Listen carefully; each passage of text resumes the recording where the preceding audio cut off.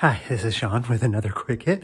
I'm currently going through Silverado, and it makes me want to talk about a trap for a lot of writers. And that is when you have two scenes where first scene, character A tells something to character B, and then you have a scene where character B has to relay that information to character C.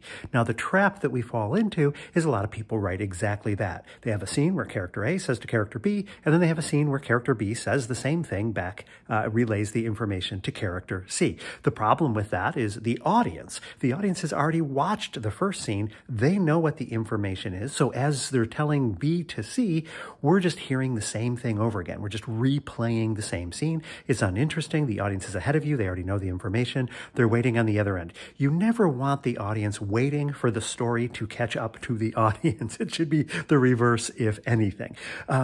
There's several ways around that. One kind of popular way is to just not even show the second scene and, have the audience figure out, oh, he must have told them in between. Another thing that's done is you start the second scene late. So right after he finished telling the story, B to C, and therefore the audience doesn't have to sit through it. Those are both very good answers. The other possible thing too is to tell it different. Make that second scene a different way of getting the information across. Silverado does this quite brilliantly. And if you happen to have Linda Hunt and Kevin Kline in your movie, and I strongly suggest you do, amazing actors, right?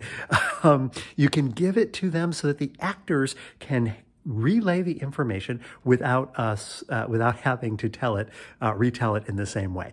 So what has happened here, spoiler alert, if I forget to put that up front, is Cobb, who is the bad guy, has done something. The Kevin Kline character is ready to intervene, but Cobb says, if you intervene, I'm going to hurt Stella. I'm going to hurt Linda Hunt. And so Kevin Kline's character steps aside.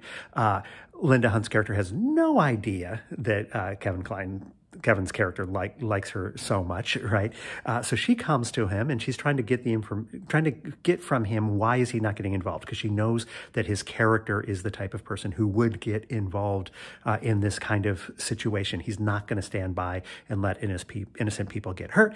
So she says, Cobb must have something really big on you. And he's like, oh, really? Maybe I'm just not a good guy. She's like, no, I know that you would be involved unless he had something over you that was very, very compelling. So here's how the information gets across. Here's how Kevin Kline says to her, oh, it's you. He's going to hurt you if I get involved. And her responding and going, oh my goodness, I did not know that. This is interesting information. But again, because we have these actors, here's how that scene plays out. There's no telling what you're going to care about. Is that what he said? Well, I figured it okay this time.